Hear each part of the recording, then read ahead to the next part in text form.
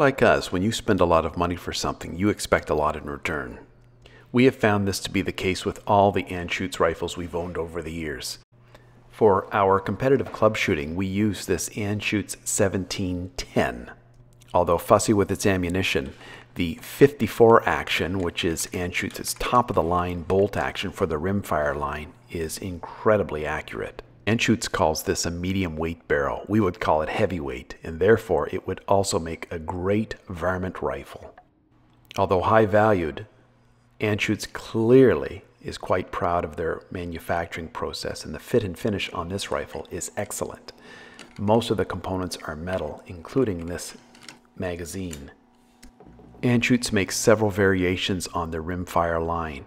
This particular one has a schnabel front end and also has a collapsible rear sight, which is handy when you're mounting a scope.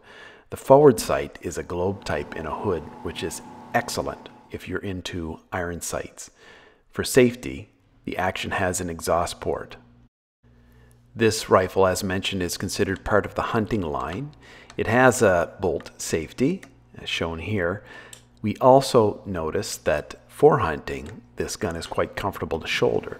It has a very pronounced raised cheek piece with very sharp woodwork. And although the stock is rated as a grade 1 and 2, it's actually figured nicely with very pronounced grain.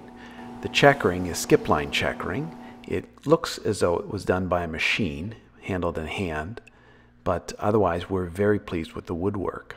Anschutz claims this particular stock is finished with oil, but by our eyes it appears to be a polyurethane finish.